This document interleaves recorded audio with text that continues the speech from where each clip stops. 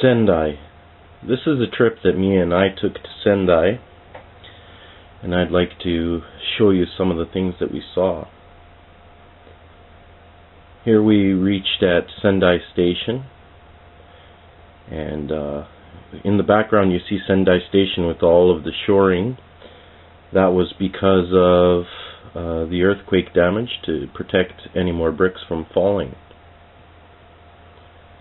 Here we stopped at the Red Cross, Japanese Red Cross Society, and they had all of the emergency worker locations and maps and information about protective wear and things like that.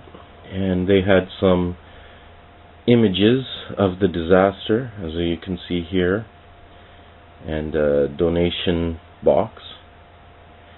And then on the outside, just down the street, we can see a memorial spot where they show many of the pictures of the tsunami, and lots of people come and have put down their flowers and stuff for you to for the memorial. There you see a ship on top of a building, and it was quite an experience to see this roadside memorial.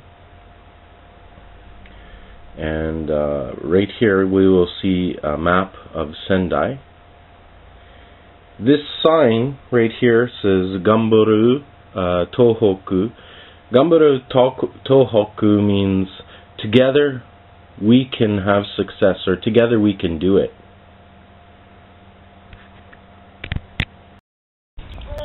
So what we have here is an old monument from the Sendai Castle, and on the very top there was a large statue. And if we look down here, you can see the statue's all broken down from the earthquake in pieces here at the base.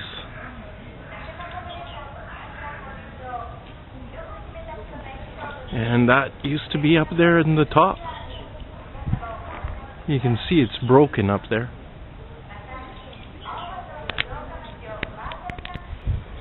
So you can see over here, this whole area is fenced off and portioned off, because what we were told is that that area over there is a cliffside, and because of the earthquake they're afraid that a mudslide will happen. So they've cordoned it off so that nobody can go there, and just in case the side of the hill falls down.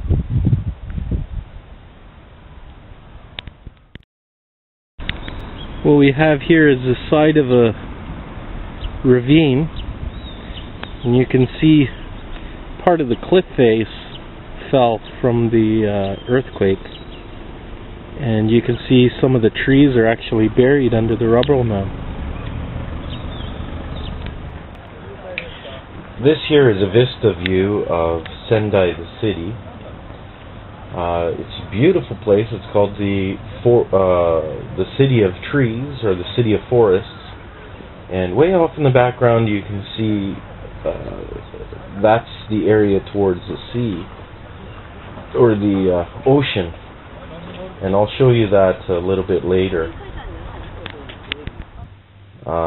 This video is meant to show you the earthquake damage, so damage taken by the earthquake.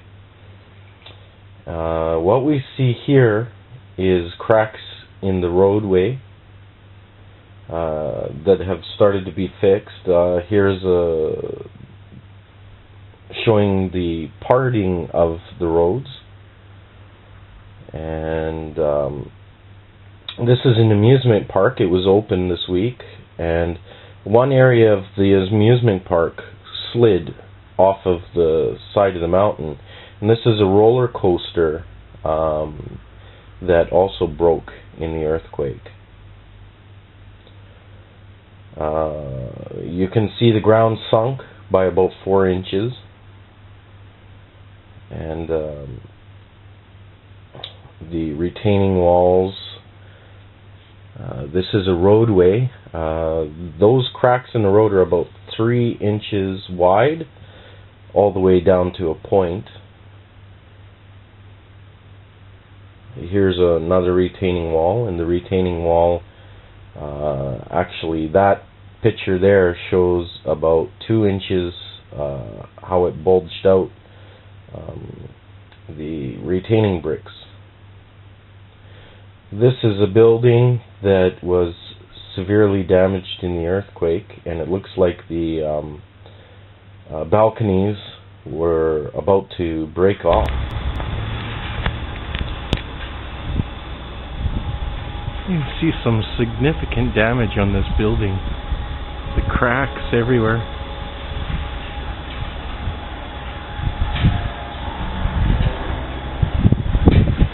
Fence all broken up.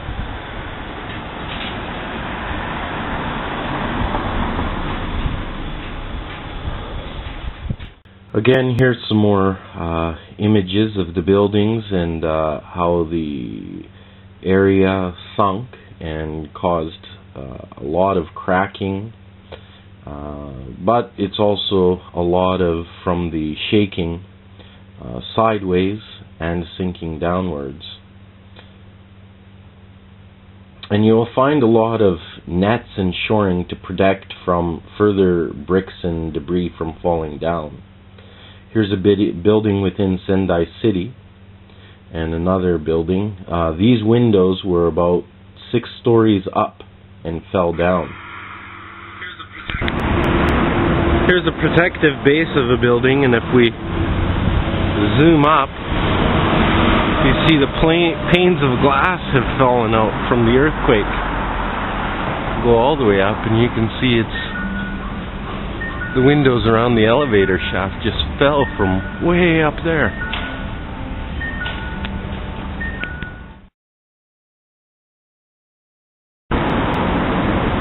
This is the walkway for the blind, and what they did here was they put down some temporary sheets so that the blind can make their way past the shoring from the earthquake. Now here I'm going to take you to the area near the water, and this is a little bit north of Sendai. It's protected by a lot of islands, so you won't see a lot of damage in this area, but you'll see a bunch. In the next video I'll show you Sendai, where it really got hit. This area is listed as one of the most beautiful sites in the world, but unfortunately it suffered a lot of damage, and as you can see here, there's still a lot of debris in the water, and some of the stone markers fell down, parts of the shrine fell down, but it is a very beautiful area. This here is the harbor, and the harbor was totally devastated. Here's a crack that is very, very large. As you can see, I'm putting my hand there, and it's the length of my hand. And here again is part of the retaining wall for the port,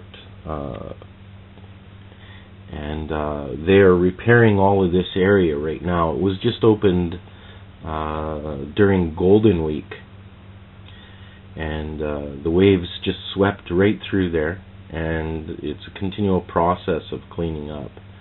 This is the mud from the tsunami, and this sign is a tsunami warning telling you to quickly run to high ground or inland.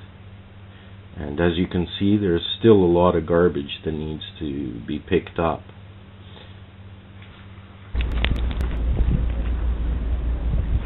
You can see the water coming through the cement because it's high tide. Water is pretty high today. This is more of the damage from the earthquake. Now I'm going to show you some of the shops, and the shops were destroyed very badly. One lady just cleaned off her little cell phone tags and started selling them, and you can smell the mud and the dirt within there strongly. And I encourage anybody to go and buy things there, because the people, their businesses have been totally destroyed and closed down. I took a boat along the shoreline, and here we can see some shipping crates or containers all over in the water. And as we went along the shoreline, we saw boats, containers, and all kinds of debris deposited in the ocean. And over here we can see an area where people were living, and it was hit pretty hard by the tsunami. As you can see, it actually broke the seawall down, and the houses were broken, pushed to the side, and demolished by the waves coming in. And if you can imagine, this is on the western side of the islands, and imagine the waves coming from the east or the opposite side of the island. So it would have come around the little islands and wiped them out that way. And one interesting thing that we'll see is a house, and inside the house we'll see all the handprints of the family. And written right here in this picture, you can see in Japanese, Gambaru. And Gambaru again means together we can do it, or together we can have success. We can do it, but only together. And here we can see some more of the earthquake damage, and some boats that were just deposited along the river. So thank you for watching my video.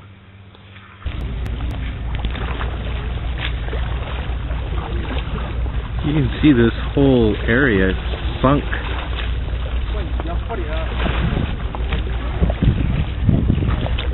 The tide actually comes all the way up to the walkway.